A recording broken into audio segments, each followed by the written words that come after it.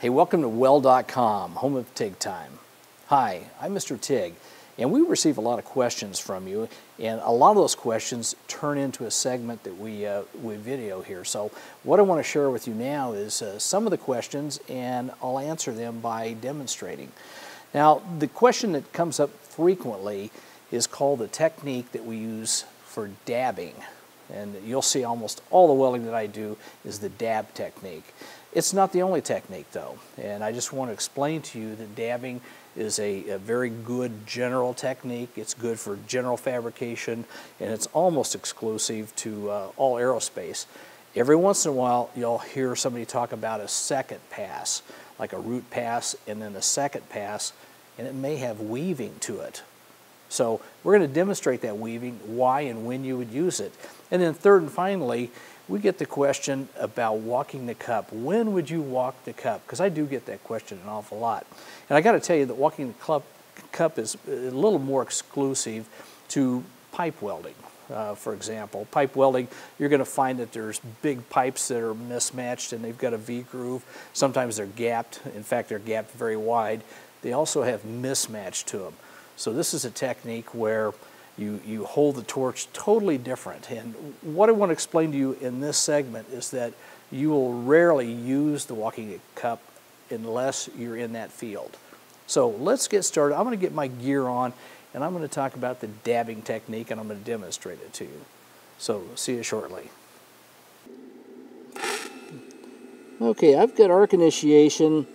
I'm just going to ramp up with a foot pedal. I got amps up to, I don't know, probably 100 plus, and I can see the puddle, and I'm just going to dab at the base of the puddle. There's no time frame for this. Just get a nice rhythm.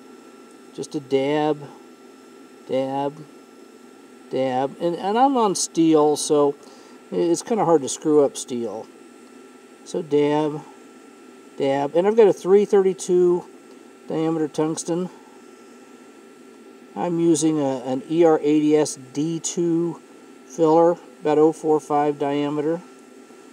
So once you learn this technique, get a nice smooth travel speed.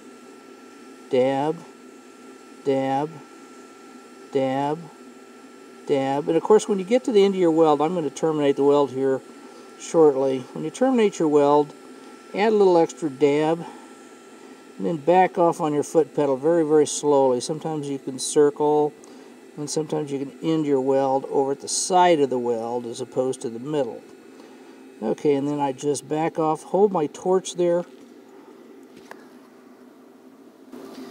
Yeah, so I've got a weld that's got a little bit of filler into it. It doesn't have a lot of buildup. The whole purpose behind this really is just to get a technique going. So what I'm going to do next is I'm going to set a weld sample. This is a lap weld. I use the same technique. I'll just start the weld, see the puddle, dab, dab, dab, dab. Now this will be intended just for a one-pass fill. So let me change tungsten, get a clean tungsten, get some filler, and I'll do this again. Okay, now we have a lap weld, and in the lap weld, you let the top side of this lap weld melt down a little bit, then you start adding your filler material.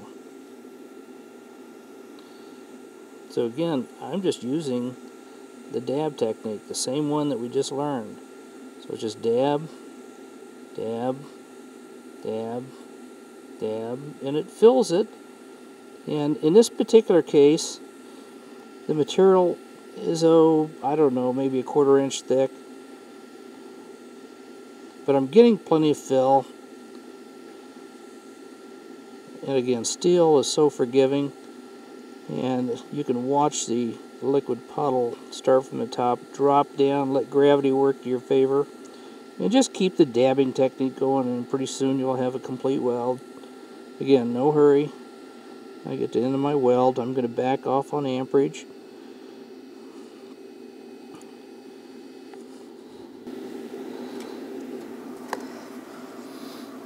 Okay, so I have a lap weld, or quasi a fillet weld.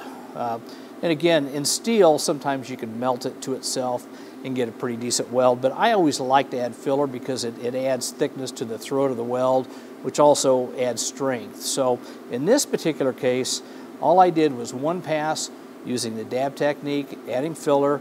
My tungsten was 332 in diameter, got a point on it, and the point's very much like a pencil. If you sharpen a pencil, you get a nice little point on it. You know, I'm only welding at about 100, 115 amps, just to show you that you can do this. Very low amperage, very good control, and anyway, the dab technique. So we're going to move on, and this is a three-part series. This one is one pass only using filler material. So watch for the next two series, and I want to thank you for watching TIG Time. I'm Mr. TIG. To stay up with the latest TIG welding technology and education, subscribe by clicking the button below.